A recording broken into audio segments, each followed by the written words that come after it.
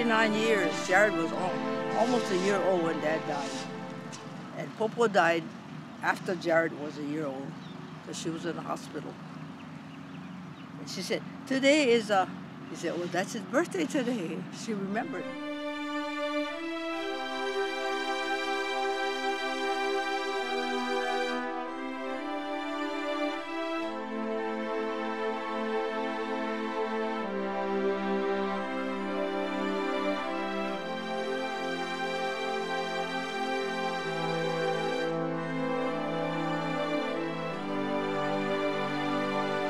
So they named us simple, common names so we would survive.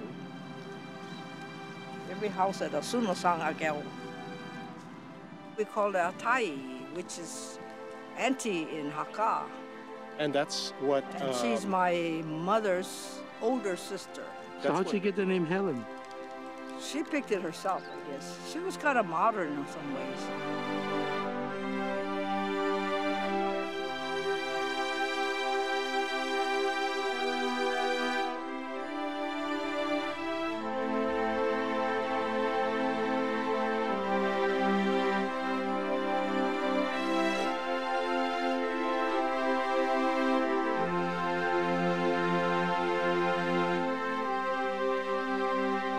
I remember that when he comes from China, he would come into the house. And the big guy, all we knew he was a big guy. He had a hat on. Yeah. What would he say? We didn't say too much. We just called him a Fong Q.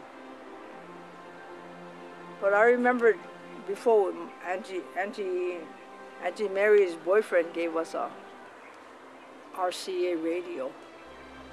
And I would have to translate the news to all the uncles and my auntie and my mom.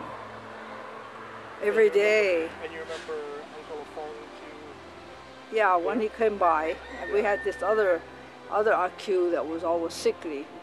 He stayed in the house. I don't know what, he wasn't a real uncle, but we considered him uncle. Yeah. That's the one that played mahjong, and every time he saw the duchi and he laughed. My mom was good about bringing in transient people, just like Aki, you know. Yeah, she had the heart of a Samaritan or whatever.